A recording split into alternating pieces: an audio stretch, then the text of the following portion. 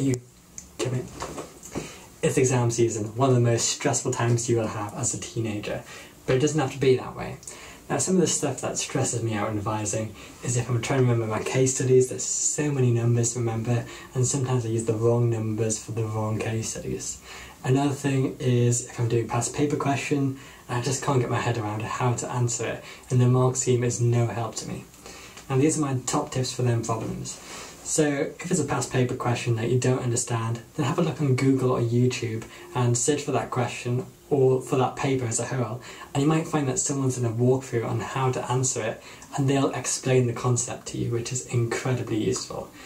As for case studies, I find what works for me is actually drawing out your case studies. It means that your brain has to think about it, and it uses your senses as well, which helps you remember it. And it means that rather than remembering numbers, you remember pictures. So I'll show you an example. I do media studies, and here is my wonderful octopus over here, and he's got 2 pink legs and 6 blue legs, which stands for the 26th of October, and that's when Skyfall was released. And stuff like that is incredibly useful to think of that image in the exam.